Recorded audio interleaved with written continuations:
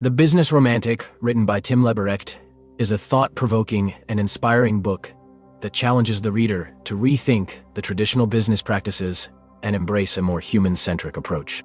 Leberecht argues that in today's fast-paced, technology-driven world, we have lost touch with our innate romanticism, which he defines as a longing for connection, passion, and meaning. He believes that by tapping into this romantic spirit, businesses can create more fulfilling experiences for both customers and employees alike. The book is divided into 3 parts: the Romantic Manifesto, the Romantic Practice, and the Romantic Movement.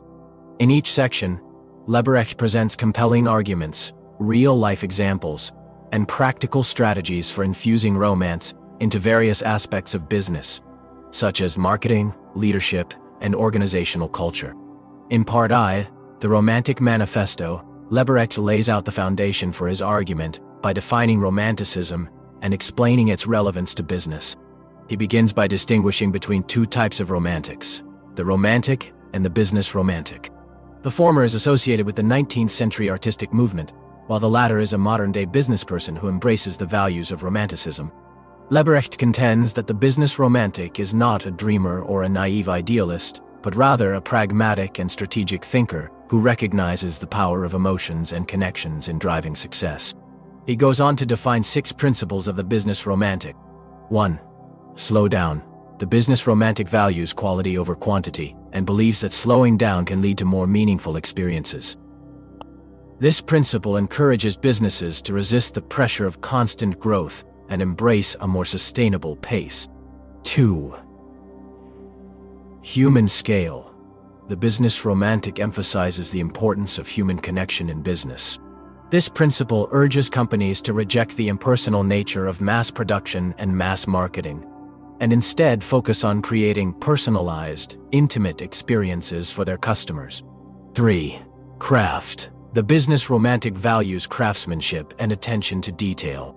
This principle encourages businesses to approach their work with care and dedication, striving for excellence in every aspect of their operations. 4. Storytelling. The business romantic recognizes the power of storytelling in creating emotional connections with customers. This principle urges companies to tell compelling narratives about their products, services, and brand values. 5. Reverence. The business romantic shows respect for tradition and history. This principle encourages businesses to learn from the past, honor their heritage, and incorporate timeless values into their operations. 6. Refusal. The business romantic is willing to challenge the status quo and reject conventional wisdom. This principle encourages companies to think outside the box, embrace innovation, and question everything.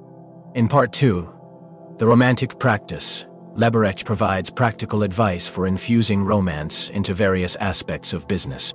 He begins by discussing the importance of marketing, which he refers to as seduction.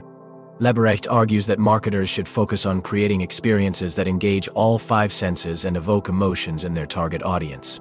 He offers several examples of companies that have successfully employed sensory marketing, such as Coca-Cola's Happiness Factory ad campaign and Lush Cosmetics in-store experience. Leberecht also discusses the role of leadership in fostering a romantic culture. He advocates for a more democratic and collaborative approach to leadership, where power is shared and decisions are made collectively. He provides examples of companies like Morningstar and W.L. Gore that have successfully implemented self-managing teams. In addition, Leberecht explores the importance of creating a romantic work environment. He encourages businesses to design spaces that inspire creativity and foster human connection, such as Google's Peterson Building and Pixar's Emeryville Studio. He also emphasizes the importance of work-life balance and offers strategies for promoting well-being in the workplace. Finally, in Part 3, the Romantic Movement, Leberecht discusses the potential for a broader societal shift towards romanticism in business.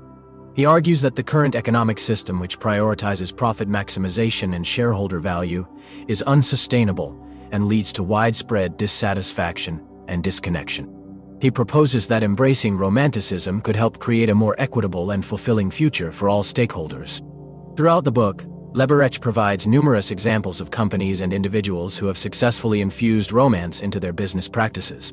These include Zappos, Tom's Shoes, Airbnb, and Warby Parker, among others. Each of these case studies illustrates how embracing romanticism can lead to increased customer loyalty, employee engagement, and overall business success. In conclusion, The Business Romantic is a thought-provoking and inspiring book that challenges traditional business practices and encourages readers to embrace a more human-centric approach. By tapping into our innate romanticism, businesses can create more fulfilling experiences for both customers and employees alike, leading to greater success and sustainability in the long run. Leberecht's practical advice and compelling examples make this book essential reading for anyone interested in reimagining the role of business in society.